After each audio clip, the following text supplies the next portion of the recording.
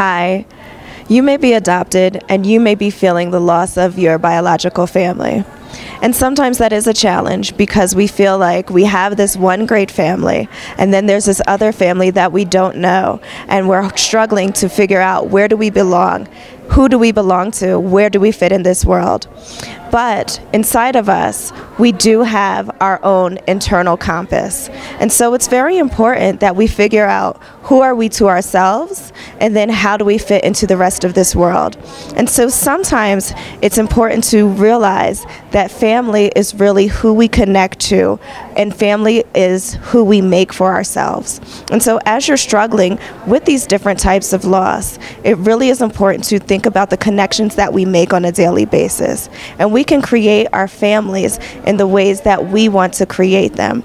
And so I encourage you to look at, who are the people that are in your lives? Who are the people that make meaning to you right now? And who are the people that love you and that you love back? And let that be the family that you create for now.